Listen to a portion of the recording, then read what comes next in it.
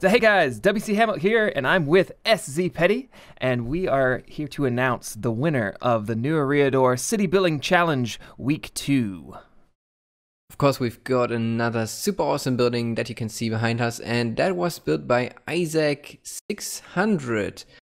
I have to say it looks really amazing, and we should for sure check that out now. Yes. We go for a little flyby before we go inside. I think so. Yeah, let's do it. Right, let's do that then. So we asked for a build that is steampunk medieval style. Do you think this is steampunk medieval style? Oh, absolutely. The windmills, the chimneys, the kind of nothing really lines up, but it still works together. It's very detailed, very cool. Indeed it is.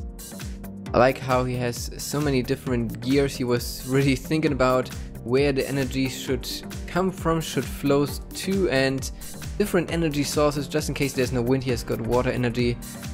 Pretty cool. I've not seen something like this before. Do you want to go inside and take a look around the interior? Alright, if you show me where the door is, I will for sure follow you. And I lost you. I'm already. I'm at the canal. Okay. Oh, at the canal. Yeah, I see you. Stay there. Stay there. Alright, stop. Yeah, this is the problem with this house. You can't find anything, and it will be a pain to rebuild, I think. Alright, let's see. So there's a way in there. I feel like there's...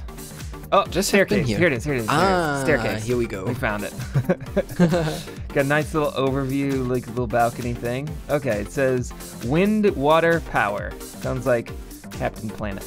I'm already sorry for when we are bumping into each other and people can't see anything because my head is in the way of your camera view and your head is in the way of my camera view. Just because everything is quite tiny in here. Little compact, yeah.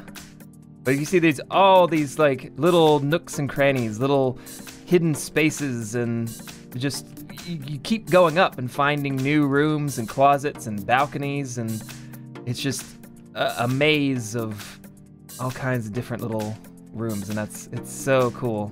In one moment you're in the inside and then suddenly you're in the outside. Like over here, you just were in there and now we are in the outside again. Just in between the buildings on like a little bit of a rooftop that you don't really see from the outside. Yep, and you can just cross over this little bridge. Now you go down, just more stuff. You can go in and out. So this is the exit. I think that the best part about this building is from the outside, so we should maybe do a little flyby again so people can take a look at this and enjoy just this building. I think it's pretty cool and it really deserves the winning of this contest. And yeah, now next week, what do we have coming up? The next contest we have coming up is the Atlantis Underwater Ruins. And of course, you don't have to build it underwater. It's fine for us if you just build your structures and then imagine there would have been water, because then it's easier to see it for us as well. So congratulations once again to Isaac 600. We'll be getting in contact with you shortly. And to the rest of you, good luck. And we look forward to seeing your submissions for the Atlantis builds. Until next time.